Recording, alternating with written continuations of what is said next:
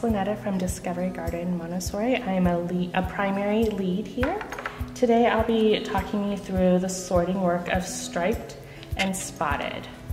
So you'll want to kind of have a label for each and kind of give a kiddo a visual representation of what it is. So stripes, there's of course stripes, and spots, there's spots. This will help the kiddos that are not quite reading yet.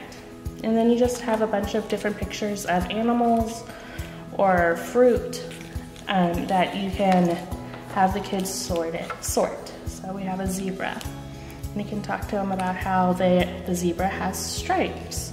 So it would go with the stripes.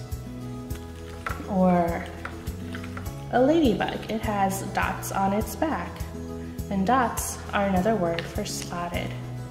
So they would just go through the different cards and see which goes where. The cheetah has spots.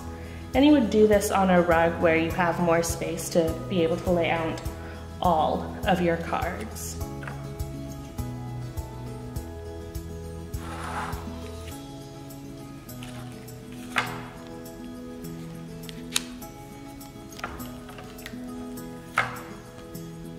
And this is the striped and spotted work.